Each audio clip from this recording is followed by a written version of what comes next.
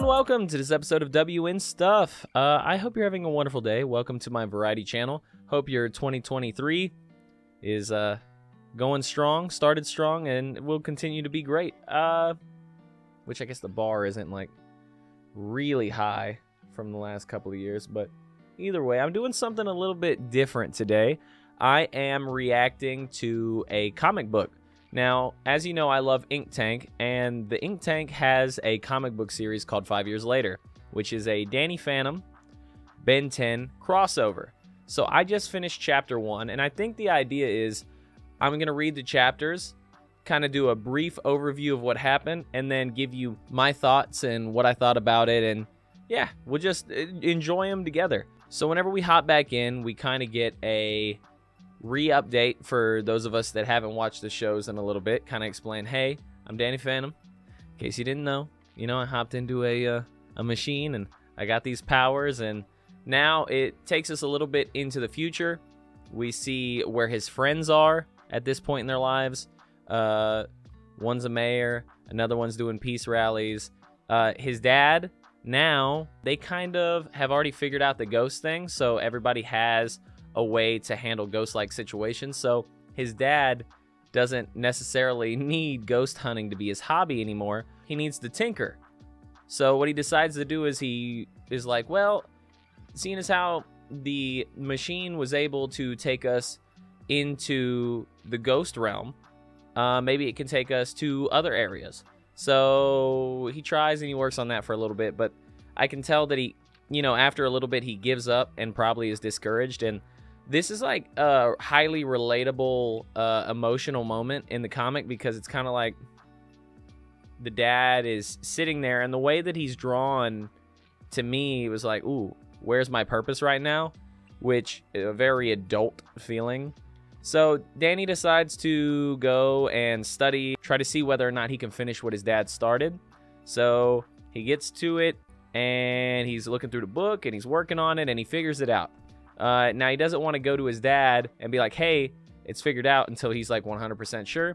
So he hops in and, takes a little stroll in what happens to be an area called the Null Void. Once Danny is in the Null Void, there is a building of sorts in there that he stumbles across. In doing so, he triggers an alarm, unbeknownst to him, where somebody is going to meet up with him. That somebody is going to be a now older Ben Tennyson. So Ben is there and is worried. Ben has a companion. Danny is by himself.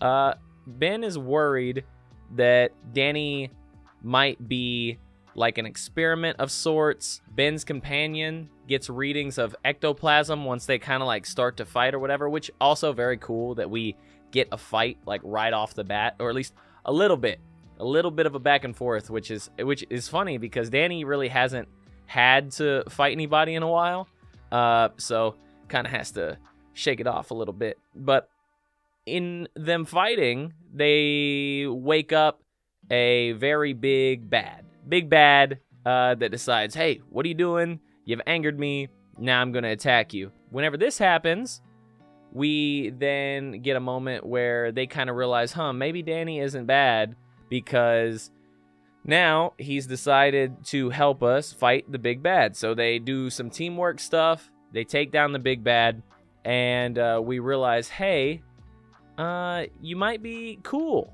They are a little worried at first because all the information that Danny has given them doesn't match up at all. It even shows them a picture of, how do you not know me? How do you not know me? There's statues of me, shows pictures, and they're like, these pictures must be doctored or something. And that's whenever Danny completely fills them in about like being from a whole nother different world.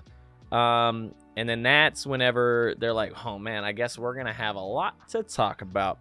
And the last bit of the comic falls on the fact that it looks like, I think, Vlad, I forgot to mention earlier in the book, Vlad, who is Ben's like arch nemesis, who also has similar powers and whatnot, was supposed to help Ben at one point stop the world from getting hit by this giant. It was called a Disasteroid, I remember. But in doing so, kind of shows his true colors and gets sent away. He got sent away, banished from Earth, and had been missing ever since. I think at the very end of the first chapter, we fall on what I think is Vlad finding his way back home.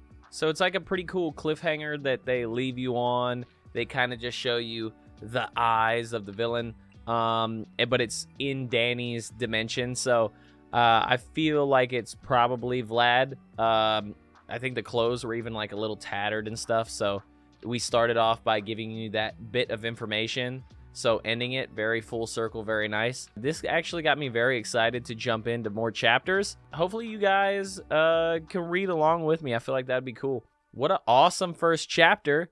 And it's like we get more ink tanks. So did you like that or this or any of this? Leave a like. If you dislike that or any of this, be sure to leave a dislike if you hate me. And it looks like as of the recording, there is 12 of them. And then a couple more on the way. So I am very excited. Hope you guys have a wonderful day. And peace. WN stuff.